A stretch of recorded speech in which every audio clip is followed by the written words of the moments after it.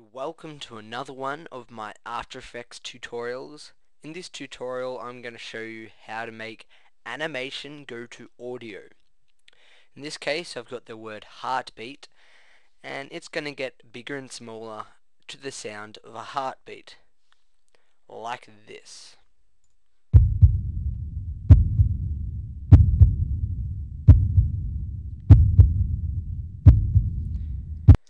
Okay, so now I'm going to teach you how to do that. It is a bit complicated. It's more complicated than my other tutorials, but it isn't too hard overall. Okay, so to start off with, just make a new composition by clicking on that new composition button. And check the settings. I'm just going to make it an NTSC DV widescreen. And click OK.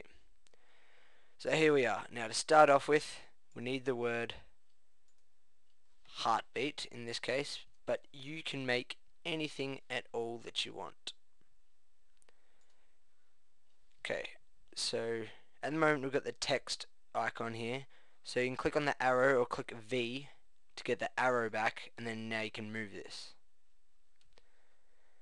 You can grow it and shrink it, and if you hold down shift it'll keep it the same size as it was before. Okay, so this is our word heartbeat. Now I'm going to go layer, pre-compose, move all attributes into the new composition and click OK. And then if you go over here and Alt double click on the comp, now what this is going to do is just so we can give this a few more effects, and yeah, it'll all be compiled in the one layer. Okay, so what I'm going to do is I've got here, okay, I've got a heartbeat sound, heartbeat. Okay, here we go. Yep, that's the one I want. So you just grab this, drag it straight in here, so now it appears there. Just drag this into the composition under that previous layer. So now I've got the sound heartbeat in here with this composition. Now I'm going to apply an effect to this. Go audio, bass and treble. If I pump the bass right up here and the treble right down, what this is going to do is it's going to make the bass of the heartbeat, so the boom boom, make it heaps louder for us to get the sound out of, or like this, if you can hear it.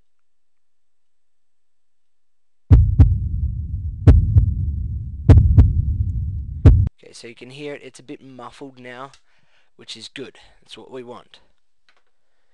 So now if we make a new null object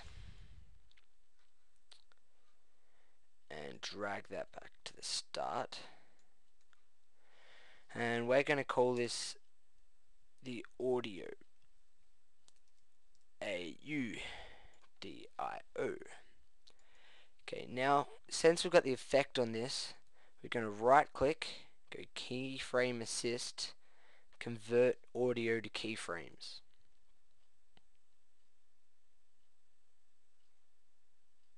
Okay, there we go.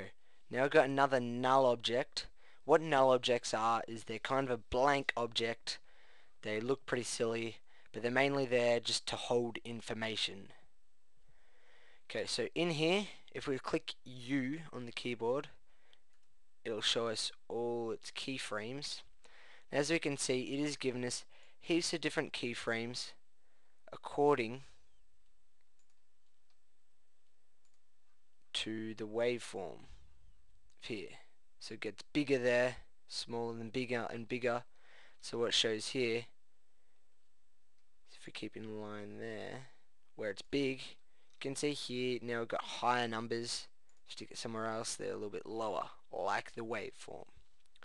Okay, now we don't need the left and right channels, so click delete on the left channel and delete on the right channel. It's now got just the both channels keyframes.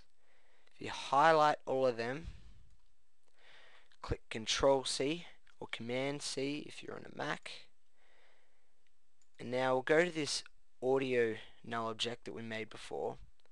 If you go to Effect, Expression Controls, Slider Control. Now what this is just a random place where you can stick numbers and information just to store them.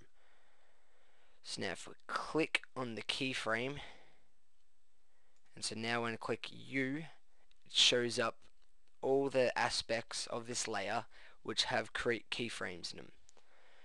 So now I've got this here, go delete and Control V or Command V if you're on a Mac, and now that gives you all those keyframes which were in this audio amplitude.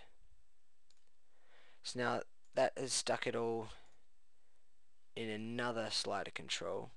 So now we can just delete this slider control. Now we've got all the information there. So now that we've got all the information in this audio null object, we can delete this one. And then on this sound, we can delete this effect. All that effect was to make these louder, deeper sounds even louder and more extreme. So now if we click U, you can see we've got all these keyframes. Now with this heartbeat comp, if we go into its scale, if by clicking S, or you can go down transform to scale, if you click S it just shows the scale. Now if we alt click on this keyframe, it's going to do all this weird stuff. It may look weird, but now what we're going to do is type in an expression, which is we want it to be this plus, grab this is a pick whip. We're going to pick whip it to this slider control, which is right here, like that. Now we've got a nice expression. It's not very confusing. What the scale there means is what its original amount was, which is 100%, then plus whatever the amount there is. So now if we give that a quick RAM preview, have a look what it does. See, so it goes in and out with the heartbeat.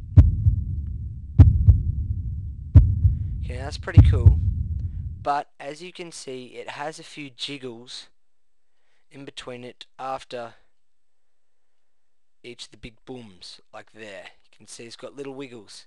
Now that doesn't look too bad. Now if you want to get rid of that, we can type in another expression for this slider control. So to type in an expression, if you ever want to type in an expression, hold Alt and then click on that stopwatch picture. Now everything that this says here is just saying whatever that value is. So you can delete that and type in this expression.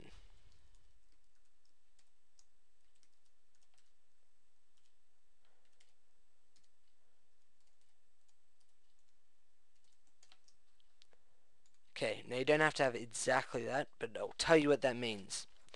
When it says linear, that means it will be like in a straight line graph. What value means is what this original value was. What these numbers mean is that where the value 30 was, when this was valued 30, now it's going to value 0.